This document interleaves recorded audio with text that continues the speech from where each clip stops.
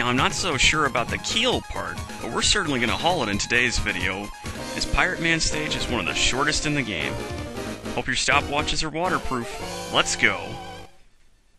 Now, I'm going to be honest, I'm feeling a little bit burnt out on commentary still, so you know what? Turnabout is fair play. We're going to use the Wave Burner first. After all, it's the only weapon that can take out the spines, at least when they're topside. Once you drop it in the drink, the burner part of Wave Burner no longer works, and instead this weapon will allow you to shoot a sonic wave of wind, which you can use to push enemies away from you. It's perfect for getting those mines out of the way. While non-lethal, they are still nonetheless annoying. Now you have a choice of two paths here, but really you don't, because only Mega Man can take the underwater route. So take Base up and over all the trouble with his dash double jump combo, and sure enough, the paths join up pretty darn quickly. Ice Wall also works differently in the water, as it will rise up to take out bows. Of course, the one drawback to using the Ice Wall underwater is that you can no longer push it, but as you saw, that poor pirate robot had no problems with getting popped by it. Nope. There's one other enemy we're going to need to use the Ice Wall on. Well, I shouldn't say need, but it really makes things go quicker. And once we take care of the squid, we'll see him face to face.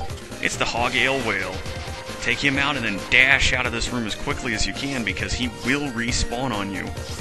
The expansive area is home to a lot of mines. You'll want to push those out of the way with the Wave Burner. Now, there are bubble machine makers from Tengu Man's stage for Mega Man 8 in here, as well as a lot of spikes below. So let's just avoid that, double jump up, and see that we're already at the shutter. I love it when a stage goes that quickly. And thankfully, our next boss is pretty simple, too. Now, granted, it's not Base's usual MO of fighting bots, but you want to get up in Pirate Man's face and then start to walk away as he tosses the remote mines at you. If you keep going away and then up and over back to where you started, you will be able to keep him in a pretty simple pattern throughout this entire fight. Now, one thing to note is that Pirate Man will try to get into a bubble. If you take too long in popping it with your buster, he is going to make Armored Armadillo look like a sloth as he bounces all the way around the room. You can, however, destabilize that attack even as it's going on with the Wave Burner. There's even a funny animation for it, although we aren't going to get to see it in this fight because it's practically almost over. I would say that Pirate Man's stage and boss fight are the easiest in the game, and that's why we didn't take a single hit. Let's power on up and get on out of here, because I just kicked your booty, Pirate Man. Oh yeah. Let's never talk like that again. Remote Mine, as the name implies, is a manually controlled explosive. While it's kind of a waste to use it on small fry like the Mets and Tellies you see here, it is perfect for taking out bigger enemies, much like the Ice Wall is. I really enjoy this weapon. Okay, that's 3 stages down, and that's a good thing for us, because this means Otto is going to have some new items in the shop to look at.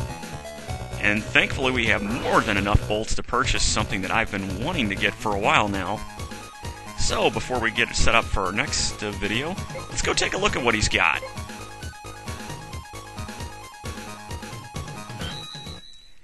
Okay, let's go over the second row of items pretty quickly here. The first one is the Enemy Analyzer. It's an add-on for the comm system that allows Roll to tell you bosses' weak points. At least that's what I think it does. I've never actually purchased it. Super Recover restores more health, of course. Now, the Counter-Attacker is great for Mega, because when your health gets low, your attack power will increase. Perfect for his Mega Buster. The other 3 items are base only. The Hyperspeed or High Speed Dash, I'm not sure which allows you to dash faster.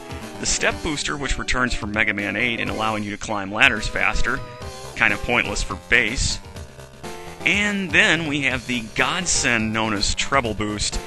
That item will allow Base to join up with Treble like he did in Mega Man 8 and fly all around areas. That's nice and all, but today's item purchase is the Energy Balancer, so I don't have to micromanage my weapon energy as much. I love that item. I'm sorry for talking over you there so much, Otto, but we had a lot of ground to cover today in your shop. We're also going to have a lot of ground to cover in our next video, because we are heading to where the Terra is not so firma. Brown Man's up next, and I will see you there.